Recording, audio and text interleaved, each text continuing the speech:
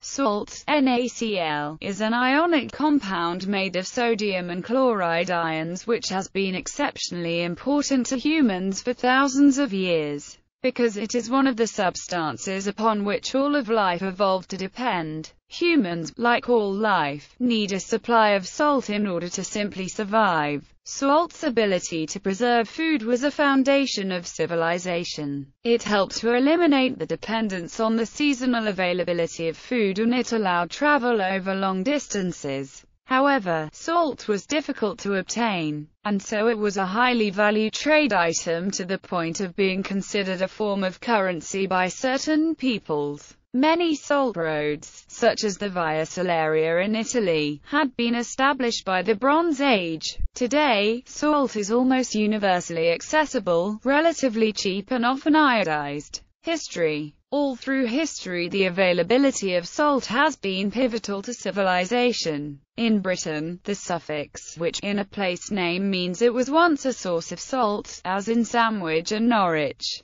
The Natron Valley was a key region that supported the Egyptian Empire to its north, because it supplied it with a kind of salt that came to be called by its name of natron. Solnit, Sata, the earliest known town in Europe, was built around a salt production facility. Located in present-day Bulgaria, archaeologists believe the town accumulated wealth by supplying salt throughout the Balkans. Salt was of high value to the Hebrews, Greeks, the Chinese, Hittites and other peoples of antiquity. Aside from being a contributing factor in the development of civilization, salt was also used in the military practice of salting the earth by various peoples, beginning with the Assyrians. In the early years of the Roman Republic, with the growth of the city of Rome, roads were built to make transportation of salt to the capital city easier. An example was the Via Salaria, leading from Rome to the Adriatic Sea. The Adriatic, having a higher salinity due to its shallow depth, had more productive solipons compared with those of the Tyrrhenian Sea. Much closer to Rome, the word salary comes from the Latin word for salt, because the Roman legions were sometimes paid in salt, which was quite literally worth its weight in gold. During the late Roman Empire and throughout the Middle Ages, salt was a precious commodity carried along the salt roads into the heartland of the Germanic tribes. Caravans consisting of as many as 40,000 camels traversed 400 miles of the Sahara bearing salt to inland markets in the Sahel, sometimes trading salt for slaves. Timbuktu was a huge salt and slave market. Salt in Chinese history was both a driver of technological development and a stable source of revenue for the imperial government. Biblical references in the Old Testament. Mosaic law calls for salt to be added to all burnt animal sacrifices and compares the priestly covenant between God and the Cohen patrilineal descendants of Aaron to salt. The Book of Ezra associated accepting salt from a person with being in that person's service. In Ezra chapter 4 verse 14, the adversaries of Ezra and company, in their letter of complaint to Artaxerxes I of Persia, explain their loyalty to the king. When translated, it is either stated literally as "because we have eaten the salt of the palace," or more figuratively as "because we have maintenance from the king." Salt is used as a metaphor in the Bible. In the New Testament, Matthew chapter 5 verse 13, Jesus said, "You are the salt of the earth."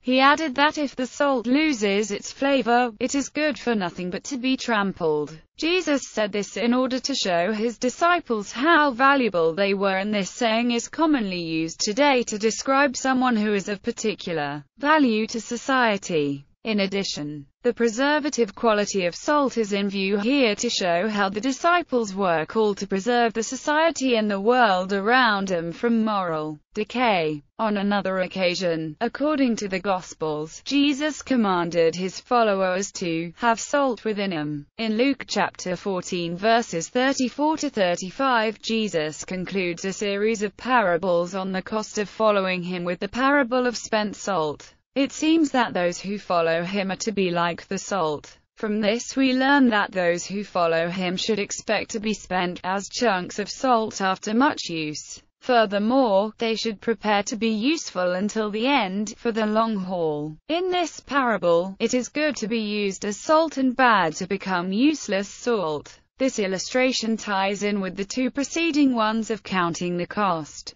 The disciples must prepare, by counting the cost, to be salty for as long as they are needed. Cities and wars. Salt has played a prominent role in determining the power and location of the world's great cities. Liverpool rose from just a small English port to become the prime exporting port for the salt dug in the Great Cheshire salt mines, and thus became the entrepot for much of the world's salt in the 19th century. Salt created and destroyed empires. The salt mines of Poland led to a vast kingdom in the 16th century, only to be destroyed when Germans brought in sea salt. Venice fought and won a war with Genoa over salt. However, Genoes of Christopher Columbus and Giovanni Capito would later destroy the Mediterranean trade by introducing the New World to the market. Cities, states and duchies along the salt roads exacted heavy duties and taxes for the salt passing through their territories.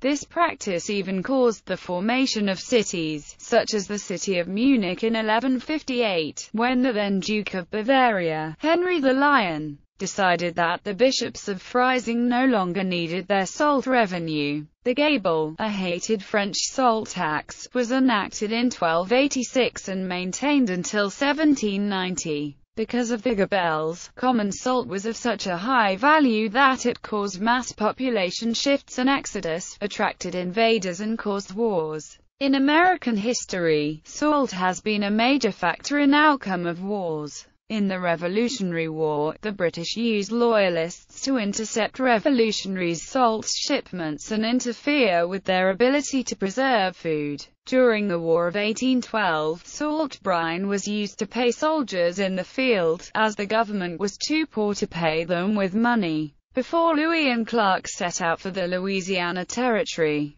President Jefferson in his address to Congress mentioned a mountain of salt supposed to lie near the Missouri River, which would have been of immense value, as a reason for their expedition. During India's independence movement, Mohandas Gandhi organized the Salt Satyagraha protest to demonstrate against the British salt tax. English, witch towns, witch and witch are names associated with brine springs or wells in England, originally derived from the Latin vicus, meaning place. By the 11th century, use of the witch suffix in place names was associated with places with a specialized function, including that of salt production. Several English places carry the suffix and are historically related to salt, including the Fort Cheshire witches of Middlewich, Nantwich, Northwich and Leftwich, and Droitwich in Worcestershire. Middlewich, Nantwich, Northwich and Droitwich are known as the Doomsday Witches, due to their mention in the Doomsday Book, an indication of the significance of the salt working towns in the economy of the region, and indeed of the country. Salt trade monopolies over salt production and trade were essential aspects of government revenue in Imperial China and most of the 20th century. During modern times, it became more profitable to sell salted food than pure salt. Thus sources of food to salt went hand in hand with salt making. The British controlled salt works in the Bahamas as well as North American cod fisheries. The search for oil in the late 19th and early 20th centuries used the technology and methods pioneered by salt miners, even to the degree that they looked for oil where salt domes were located. Salt production. On an industrial scale, salt is produced in one of two principal ways: the evaporation of salt water or by mining. Evaporation can either be solar evaporation or using some heating device. Solar evaporation of seawater. In the correct climate, it is possible to use solar evaporation of seawater to produce salt. Brine is evaporated in a linked set of ponds until the solution is sufficiently concentrated by the final pond so that the salt crystallizes on the pond's floor. Open pan production from brine. One of the traditional methods of salt production in more temperate climates is using open pans. In open pan production, salt brine is heated in large, shallow open pans. The earliest examples of this date back to prehistoric times, and the pans were made of either a type of ceramic called briquettage, or lead. Later examples were made from iron. This change coincided with a change from wood to coal for the purpose of heating the brine. Brine would be pumped into the pans and concentrated by the heat of the fire burning underneath. As crystals of salt formed, these would be raked out and more brine added. Closed pan production under vacuum. The open pan salt works has effectively been replaced with a closed pan system where the brine solution is evaporated under a partial vacuum. Salt mines in the second half of the 19th century. Industrial mining and new drilling techniques made the discovery of more and deeper deposits possible, increasing mined salt's share of the market.